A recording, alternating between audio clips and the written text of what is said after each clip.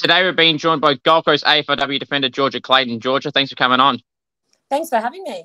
Looking forward to it. No worries. Now, you kicked your first goal this season for the Gold Coast Suns. How was it, and do you remember it? Yeah, look, a few people have asked me that. I don't really remember afterwards. Like, it's funny how excited you get. It just kind of goes by, and it's hard to recall. But I just remember being super excited, and then everyone in the team getting super excited for me as well. Yes, that's for sure. Let's refresh your memory because, as you know, I filmed it at the game that day against Richmond, and here it is. Awesome. Nope, spoiled. I could get trapped. Touched. Here we go. Go. Yes! Yes! Let's go! The Suns hit the front. It's another good goal that I get on camera. They're up by 5. Halfway through the third.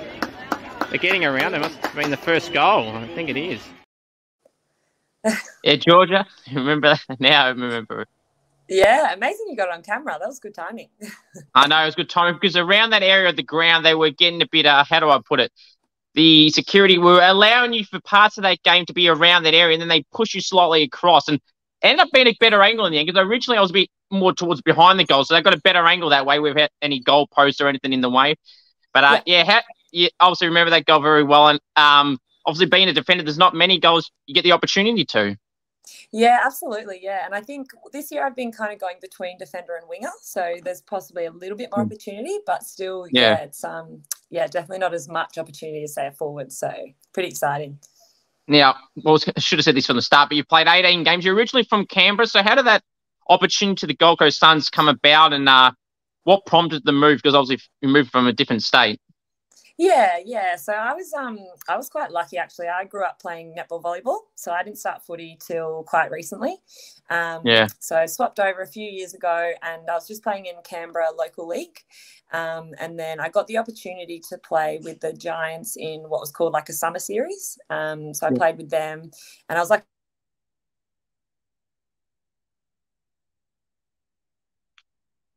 To go. So I was lucky to play with the Giants in a summer series. I was lucky enough that I had an agent at this time, and he just sent my clips off to a few different clubs that he was in contact with, and Gold Coast Suns happened to be one of them. And then it all happened really, really quickly. So it was within 2 or 3 weeks I was moving up to the Gold Coast and starting my adventure up here. So did you speak to any clubs in that journey, or was it just the Gold Coast that approached you in that time? Because I was playing with the Giants in the summer series. I was speaking to them a little bit, but Gold Coast were the first, I guess, to kind of approach me and really make it happen. What's the week-to-week like for an AFLW play? Obviously a bit different to the men's, obviously a bit more full on, but obviously as I've spoken to a lot of guests from the AFLW, there's still pretty hectic week to week. Yeah, no, it's pretty crazy. It's we're pretty lucky though with how much footy we're getting exposed to now. I think I kind of joined the AFLW at a really good time where we're doing lots of footy. So we'll pretty much be in at the club at least 5 days, but sometimes more. And so there's quite a bit of training, but a lot of us will work or study as well. So I'm a physio outside of footy. So I'm doing about 2 days of work at the moment in terms of physio work, and then pretty much the rest of it's at footy.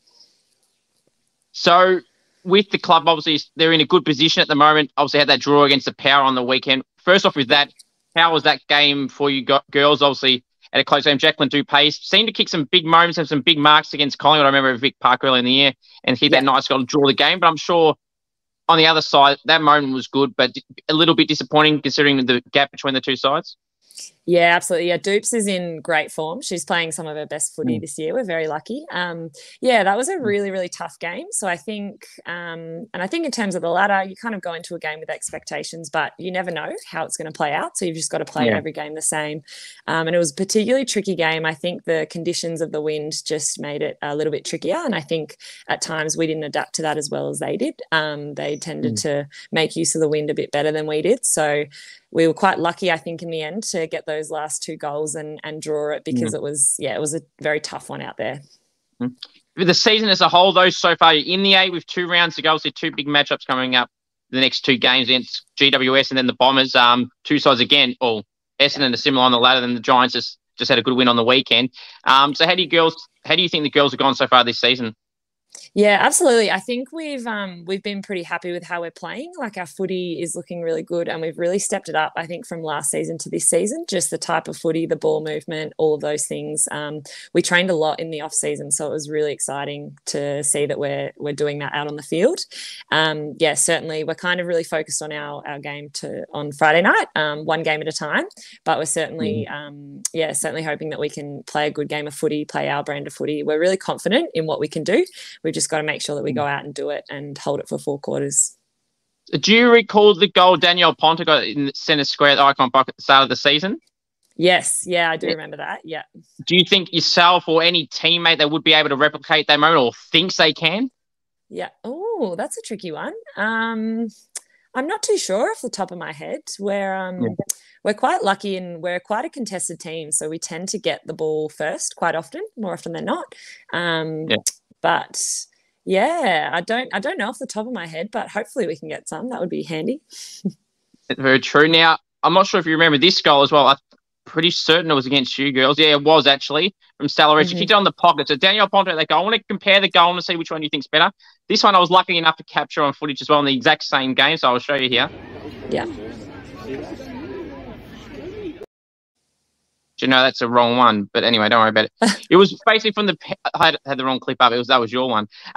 Basically, it was from the boundary. I don't know if you remember it. Charlie Robon tackled one of the Richmond girls, and then she got it from the pocket, left footer, bounced over Monconti and a couple of other players as well, and then went from the pocket. But it'd be a bit hard if I didn't have the footage. But both of them were really good, and for me, it was hard to pick.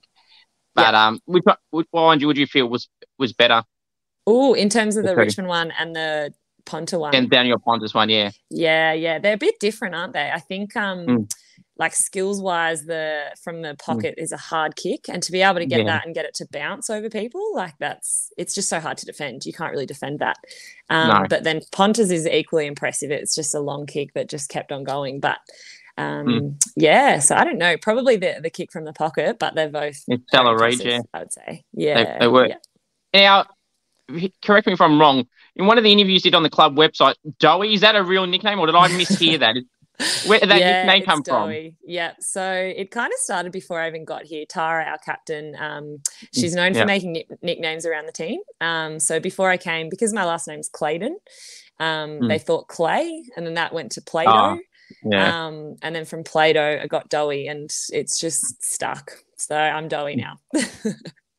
Now, this seems to be a trend. We're talking about the one game against Richmond. That last few minutes where Tara, you speak of the skipper who got the winning point. How was that moment, and where were you in that position? I wish it was on the side I was on. It would have been better for the footage. But anyway, and what did you think of that moment? How good it was? Yeah, that was a huge moment. So I was actually on the field. I was in our forward 50, and I remember just thinking, all right, we need any score here. Doesn't matter what it is. So I was kind of just waiting for Tara to kick it. But I think credit to her, and I'm so glad she was the one with the footy. She was just super calm. I think a lot of people were yelling at her, and she was just like, no, I know what I'm doing. I've got this. Just took the time and just knew she just had to get a point and nailed it. Yeah. I actually remember, funny enough, in that same game, in the first quarter, I don't know who the player was, but she took an advantage of someone who was about 35 out in the first quarter would have been, and she got ripped in. And then it was probably good. I'm assuming she got spoken to about it during the break or whatever, and then to have that moment happen and then be the hero at the end, it's kind of a surreal moment, I suppose, to have from getting told off to then being the hero. Yeah, absolutely. And footy can be a bit like that. I'm sure you've seen plenty of it yourself, where there's moments where you wish you did something a bit different, and there's other moments where you do exactly what's needed. And sometimes you've got less than a second to make a decision, and it's not always the right one. But certainly at the end of the game, it absolutely was. And I was so glad that she was the one with the footy in her hands. For sure. Favorite teammate at the club? Favorite teammate? That's a tricky one. I really like, at the moment, our club's got this really nice culture and we all get along really well. But I do live with 2 others, Talia Maya and Gabrielle Bartimode-Webster. So I'd probably be a little bit biased towards them. They are my housemates. That's fair. I mean, you got to say then they don't have to annoy you all day. Coach's pet? Coach's pet. Oh, that's a tricky one. Coach's pet. I'd have to think about that one, actually. We're all, That's okay. yeah. What's the best individual What's the best individual game you've ever played in for yourself personally? I think certainly this season, I feel like my footy's stepped up quite a bit from last season. And having, I think, swapped over to footy a little bit later, it's taken me a little bit to kind of get into the swing of things. But I think one of the best games I played was this year against Western Bulldogs. Just took some contested marks and held them, and some good inside 50s. I was just feeling really confident and just had a good game. That's good. So I was going to ask you some outside footy interests, but you mentioned before the netball and volleyball, which I noticed online as well. How were you as a netball and a volleyball player, and did you enjoy those sports? Yeah, absolutely. I played netball from a young age, and I think it's kind of exciting now. I feel like girls have a lot more options. When I was younger, it was a bit like, oh, if you like sport, you play netball. So I did, and I loved it. And I was lucky enough to play in the ANL, so it's kind of like the tier under the Super Netball. So I played for Canberra Darters, and then the Canberra Giants. And I was lucky to do some junior Australian camps and tours when I was a bit younger. And then probably similar in volleyball, did quite a few junior Australian tours when I was younger as well, and played a bit locally. Yeah, so I've been quite lucky with my sport, and I think, growing up playing other sports has certainly helped my footy. You just have other skills from other sports that you can turn towards. Was it hard to let those sports go to transition to footy? It was a little bit, but I think too, I just played them for so long, and I think just watching the AFLW, I was loving what was happening for women's sport, but also just for the AFLW. And I kind of just, the more I watched, the more I wanted to be a part of it. And then when I played locally, I just loved it. Yeah. I think I love the idea of running around and being able to give people a few bumps, whereas netball, you kind of had to hold that into yourself a little bit more. So no, I don't think it was too hard in the end, and I'm just loving my footy now. So yeah. It's very fair. Who do you feel is the best player in the competition? Not necessarily this year, but just in general. Oh, tricky one. I think there's quite a few players out there that are really making a stand for themselves. I think the first one that jumps to mind, and it's probably I'm a bit biased because they're a teammate, but I think Charlie Rowbottom's form is just so consistent, and I think I love the way she plays. She just gets in and she gets smashed every game, and she just gets back up, and her contested work is just amazing, and her getting the ball for us and then us being able to work it is a huge part of our game plan. So I think although I'm biased, she's definitely playing some good footy, and I think her alongside Claude's Whitford, one of our other mids, they just work really well together. They've kind of got this good partnership going. You mentioned about the club being tight, those fit that bill perfectly in that space. Sorry, it just cut out. I didn't quite hear you. That's right. So you mentioned about the club being contestant of Claude's and they both fit that build perfectly. That fits of the club then. Yes. Yeah, absolutely. And our coach talks a lot about it, and we kind of build our DNA is a little bit, as we call it, is our contested work. So, and I think the numbers this year really show that we're really good at getting the footy first, and then it's just our decisions after that. So we've got quite a few players that really lead that. Yeah, definitely. Who do you feel wins the best player at the end of the season in the competition? Is it Charlie would obviously be up there, but is there any other names along with her that you think could be in contention? Because I've got my own medal, and I've got like a couple of rounds to go. I've still got like 10 names that could easily win. It's that hard to pick still right now. Yeah, definitely. I think there's a lot of girls that are playing some good footy, and I think ones to keep your eye out for is, and they're probably the usual household names, but your Jazz Garner from North Melbourne, your Ed Marinoff from Crows, Monconti from Richmond. There's definitely a few names being thrown out there, I imagine. For sure. Who loves the limelight, the attention, the camera can just not get enough of it. Who loves the attention from the camera? There's probably a few players that fit that, but I think the Davies girls, Giselle and Das, they like to try and get in front of the camera where they can. If you could poach any player or players from another club, who would you want to take from that club? Ooh, That's an interesting one. As I said, I'm really loving what our club's doing at the moment, and what we're building with our culture. But it's one that comes to mind. Probably, I guess, and maybe just thinking of playing them this weekend. Maybe Tani Evans. She's a handy little backliner. Potentially, yeah. Any good off-field stories of the club that people don't know too much about? Say something like a journey of, like, for example, like yours, where it's come from an outside footy one to get into AF or AFLW, anything like that that comes to mind? I'm trying to think. Anyone that's had, say, even a bad injury, rehab, like they had continuous injuries and they've got back out there? In terms of people I know or at the club, do you mean? Or? Oh, yeah. Yeah, just in general. Yeah. Yeah, well, we've had, obviously, Stano came back from ACL last year, and she's just come back and she's really found her form this year, I think, as well. Because obviously ACL is a tough one to work through, and she's done that and come back. That's probably the one that comes to mind. Okay. What's something someone does at the club that you just cannot stand and you just hate it every time they do it?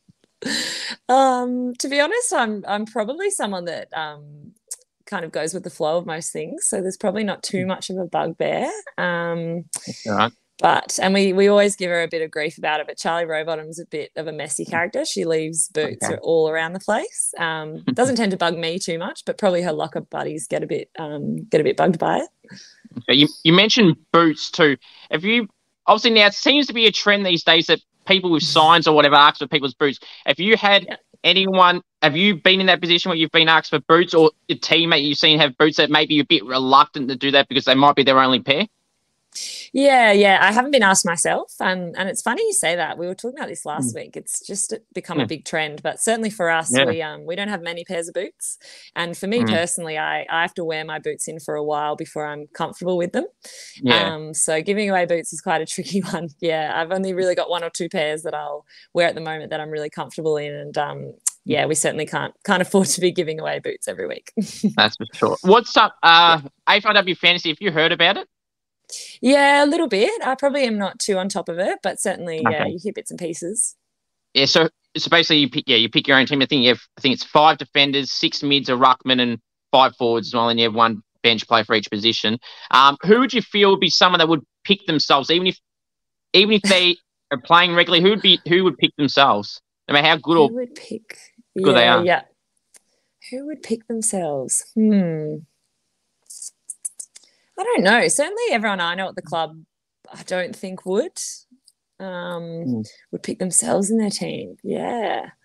Very lucky. Anyone that go on. Yeah, I don't think anyone in our club would do that off the top of my head. This may be a similar answer then. Does anyone check their stats after the game whenever you get a chance to get back to your phones, or wants to compare stats, or has a competition between each other going, I'm going to beat you in whatever category, whether it's disposals, goals, or whatnot? Yeah, no, we don't tend to have that. And I think it's come from our coaching staff this year. They've been really big on certainly like disposals and things. We look at them, but that's not the whole picture. Because if you've got a role where it's not about you getting the footy, you're tagging, for instance, or you're trying to take another player out of the game and you're not going to get the footy, our coaches have been really big on encouraging that, not so much just stats, because that doesn't tell the whole story. So we don't tend to be, there's not really that comparison. I think a few of us will look at our stats after a game because I'm just interested in how many touches I got, but we more would just go back and vision, watch what we did, and watch like our touches and what we could have done better rather than looking at the pure numbers. Yeah. What's one of the toughest opponents you've ever been on in the AFLW so far? Toughest opponents? And it's been kind of interesting this year because it is just a slightly different look on the wing compared to in the backline. Like wing, obviously, we play probably a little bit further off, whereas backline, you're kind of right on your player. At one point last year, not for the whole game, but I was on Taylor Harris. That was definitely, a hard one. You're waiting for her to jump up and take a spectacular mark on you, so that can be quite tricky. Yeah. That's good. So, mark or goal of the year, which one would you prefer? Oh, I think goal of the year. Yeah. I'm glad you said that, because a lot of the guests I've had on that I've asked this question to, it's probably 5 out of 7 have gone for mark. So I'm glad you said the goal, because that's the one I would play when I used to play as a forward. There's nothing better. Yes, you can get some good marks, but some goals, as you mentioned, from the pocket or whatnot, like Salary did, some of them aren't easy to come by, and I personally would love that, but I'm glad you said that one. Rising star contender, who do you feel would be a chance to win? Again, as I said to a previous guest, I've been torn between Zali Goldsworthy and Ali Morford. I don't know if you've got any other names, but it's too tough for me still to pick between those two. Who would you feel would be the rising star winner this year? Ooh, yeah, that's a tricky one, isn't it? Particularly those two, they just seem like they're playing really, really good footy. Unfortunately for Ali Morford, she's out a little bit with injury, I think, at the moment. That's right, so with injury, potentially that might be how Zali Goldsworthy gets on top. But she's playing some great footy, and that certainly is a bit of a focus for our group with this game coming up. Try and shut her down for sure. Who's a player at Gold Coast or anyone in general in the competition that you feel is a bit underappreciated, that doesn't get talked about as much as some of the bigger names that should be appreciated more? Yeah. And there definitely there'd be a lot out there, and I think it can be quite hard within each team because, as I said, a lot of what AFL tends to look at is disposals numbers, how much you get the footy, and there's definitely players in the team who are playing other roles that are super, super important but probably don't get the footy as much. So I think every team would have them, and I think potentially for us, some of our midfielders, so maybe Claude's Whitford, can go under the radar a bit, but she does some really good things for our team. And I think sometimes in the back line too, a lot of backliners have it a bit trickier because they can kind of fly under the radar. This might kind of answer the same question here, but big improvers at the Gold Coast, someone that's kind of gone from out of nowhere, from being not bad or anything, but on a solid level to just rising up a lot. Yeah, definitely. And I think our whole group has stepped up another level, and that was really what we were trying to achieve in the off-season and pre-season. But I definitely think Claude's has really stepped up a level this year.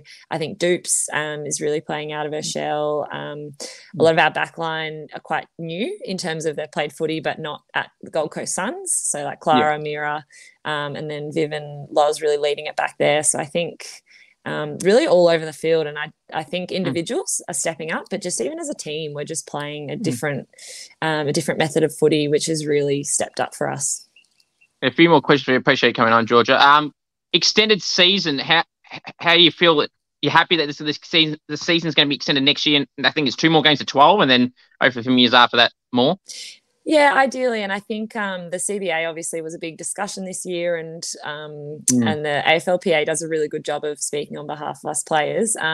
I feel quite strongly about more games. I just think in terms of the AFLW development, the more games we can play, the better it's going to get. The level of what you're watching for the spectators, the athleticism of the players, I think with more games that gets better. So ideally, hopefully over the years that will increase, and I think it just makes for a fairer competition as well. When you only have 10 games, it's really dependent. It can be quite dependent on your draw and who you're playing. Whereas if we can increase it by just a few games, it's more fair if you're getting closer to playing everyone once. Yeah, that's right. That's what it should be, because like you said, there's not 10. 9. So you got 9 teams you don't play, and then you could argue that some of the bottom teams are playing against each other, and you guys, for example, might only play one of them once, and it gets a bit uneven. So more games, they will even that bit out and eliminate that a bit better. One final question coming on: the premiership tip for this year is a Gold Coast. Oh, I'd love to say that. Up the Suns. That's the plan for sure. 1 game at a time, but that's the end goal. Georgia, I really appreciate you coming on. All the best for the remaining few games and more in the finals, hopefully. And all the best for that. And appreciate you coming on. Thank you. Thanks so much for having me. Take care. No.